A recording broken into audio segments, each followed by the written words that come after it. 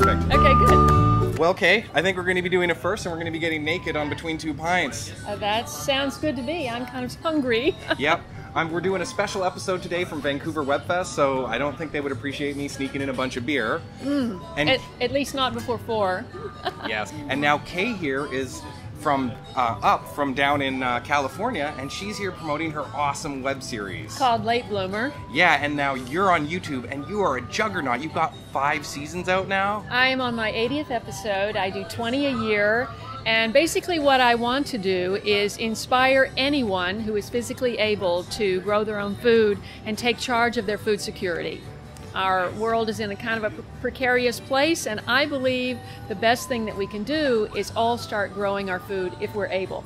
That's actually really interesting. I have 3 roommates, and last spring they got really excited and planted a huge garden in our backyard. That's awesome. Yeah, we discovered that if you grow kale and you have a food dehydrator, you can basically make your own chips. You can. I tried making my own chips once, but it was a bit of a disaster. You need a dehydrator. That's helpful. Yeah, and now I was actually checking your show out on YouTube, and I'll put links below so you guys can check out our great series, because it's like gardening is really cool and really like an amazing thing. But you just did your first vlog. I did my first vlog, and I'm hoping that I tap into the people who are watching vlogs, because I hadn't watched vlogs, but I know they're really, really hot now, and I did a vlog of my adventure coming up to Vancouver Web Fest, and it's going to be in 5 parts. Each part is each day that I'm here in Vancouver, so please check it out. That's great. And now I actually saw one of your episodes in the Web Fest that was all about rain, and I thought it was really funny because this is the Vancouver Web Fest, and man, we get a lot of rain up here. And we don't. That's just it. California, as you may know, is in its 7th year of drought, and atypically right now we are having some El Nino rain, but seriously, it's gotten very bad. So if you're trying to grow your own food, you want to be capturing your own rainwater. And so this episode is about this historic 130-year rain. It broke the record for 130 years. It rained on July 18th. And so I started filming because it was so rare.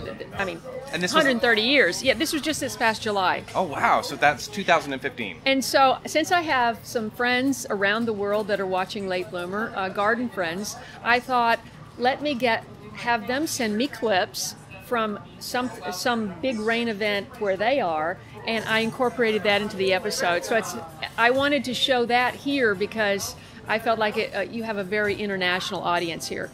I thought that part was amazing. It was really a wonderful example of how the internet and YouTube and things. I know. Like, isn't it awesome? It is. It's amazing. I mean, I have a following in Turkey. I love you, Turkey. That's awesome. But now, I think we need to get more serious because I was watching your series, and I understand you suffered a tragic loss recently. Freddie, the tobacco hornworm, he abandoned you?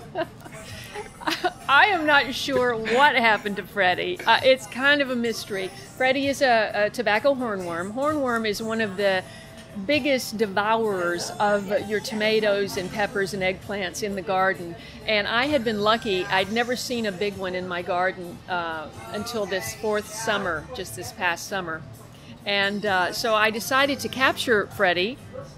Well, it's easy to capture. They're this big old caterpillar. You just cut a leaf, and I brought it in the house, and I wanted to see it transform into a moth. Yeah. But I didn't know anything about it, and I made a lot of mistakes, and Freddie disappeared. He vanished. You have to see the Freddie episode. Yeah, I'm definitely going to put a link down to that. I found it was really neat. And now I watched your series, and it's like, I work as a videographer, and your series is really well shot, and the sound is great. You've got great animations. Thank you. Yeah, thank you. Well, I'd love to talk about that. Now, I have a background in photography, mainly still photography. Oh, were those your stills in the show? All of the photography and cinematography is mine. Wow, that's awesome. I film it all. And the thing is, unlike a scripted series where you can plan a shoot day, things happen in the garden day and night, and I just have to be ready. My camera's always sitting there, and I run out, and sometimes I might not use a clip for 2 or 3 years, but I'll remember I have that, and that can add to, I try to tell the whole story of the garden, or from a plant like tomatoes. I have 5-part DVD, 5-part Growing Heirloom Tomatoes DVD that's Excellent. going to be on Amazon. Wonderful. Growing Heirloom Tomatoes, so please buy one. I will put another link to that. There will be a bunch of links below this video. And I try to tell the story from the seed to seed. There are a million garden videos on YouTube, but basically it's people just going out that day and posting that video. But mine's a real show, and I really try. It's basically a documentary show. It is really well edited. Like I know other corporate videographers who would be very impressed with it. I was going to say I want to give credit to my editor, Megan Adef, who has been with me for 4 years. And you're doing a great job, Megan. And yes, she has been. And my sound editor absolutely saves me because I live in a noisy neighborhood. Just like the room we're in right now. I'm sorry about the noise, audience. Yeah, and so my sound editor takes everything that I give her and makes it all sound wonderful. And my show would not be what it is without my sound editor or my editor. And my animations are actually a graphics artist that created all of my motion graphics when I started. And when I started, I really wanted it to be a family show. It's G-rated. And I want young parents to be teaching their kids where food comes from. And so I thought if I put in these animations of bugs and insects and ladybugs and bees and you know, you're not always going to get one of those in every episode. The animation speaks for itself, and I thought it would really attract children to the show.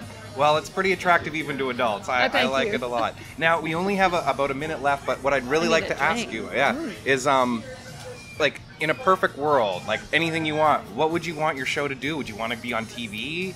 Yes. And like, would that be half-hour weekly segments?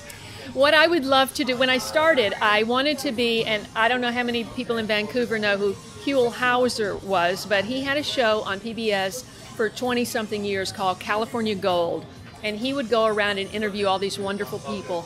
And when I started, I said, I want to be the Huell Hauser of organic gardening. I want to go around and share inspirational stories from other people who are growing their own food and who are making the world a better place. And, you know, I'm limited by funds now because most of my shows take place in my garden. Which is a very inexpensive place. Right, but I envision, I want to do an episode while I'm in Vancouver. I want to go to a garden tomorrow. Well, hopefully it's not raining. I know, that's an issue. So is there a specific channel for that? Like, well, HGTV, okay. Or it could be on Amazon, wow. Or, you know, I think there's a lot of places for Late Bloomer in its current incarnation, but I want to be like the Katie Couric of organic gardening, so I could be an interview show anywhere on any network, interviewing people who are growing their own food. That is amazing, Kaye. Thank you so much for joining us today. I'm so excited. Oh man, I was so blown away by how good your show was. Thank you so much. But hey guys, thanks for joining us on this special episode of Between Two Pints from the 2016 Vancouver Webfest. This is Kaye from Late Bloomers. I'm going to put all the links to all the things we talked about below, but she's on YouTube too, so go subscribe to her and check out her stuff and leave some cool comments below. Yes, I love your comments. So far, I've answered every single comment that I've ever gotten. So excellent. I'm gonna leave a bunch tonight, so you have a lot of work to do. Well, I may get to that in 2 days.